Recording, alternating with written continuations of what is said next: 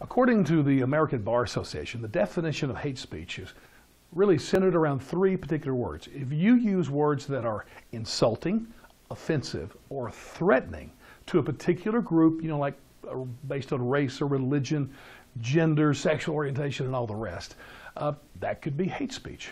By the way, I would love to add America to that group, but we'll save that for another video.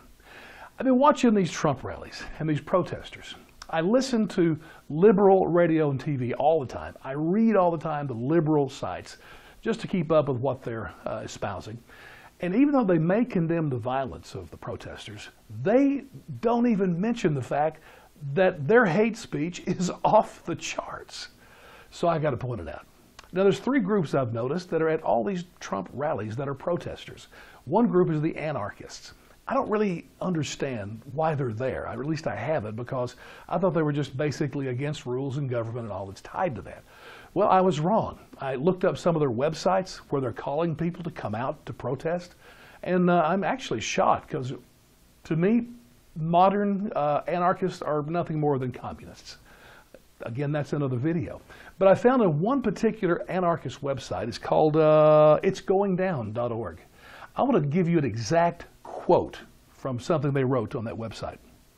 Support of Donald Trump is enough to justify oneself as a target of anti-racist violence. That means if you're a Trump supporter, you deserve to die. You deserve to be physically attacked. Where's the left on this? Just unfathomable. Another group is the flag burners. They're always burning the American flag at some of these Trump rallies. And I don't quite understand that either. Now, I know it's free speech. Can't say anything against that. But it may be free, but it's hate speech and the worst kind. As far as I'm concerned, burning the flag is as bad as calling a black man by the N-word. It's very offensive, extremely insulting to me, and I'll tell you why. And I wonder if they even know what the flag represents.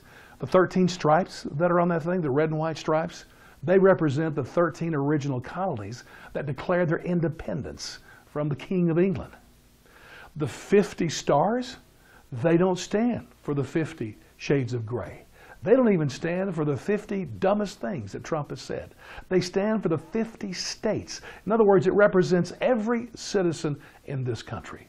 How dare they burn that? And I tell you right now, once they burn the flag, they're off the table for me to sit down and talk with them. I'm not going to hear a word they say because I don't care what they say from that point forward. And actually, the only thing I would ask them is, why are you here? Find a flag that you can go enjoy and live there.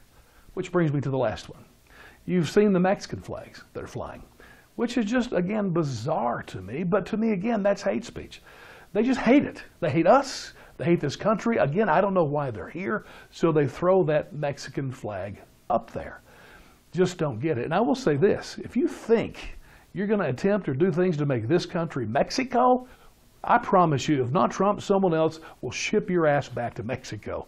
Guarantee you. We're not becoming Mexico. So I don't know why the left is quiet about this, but I just had to say something. And one last thing.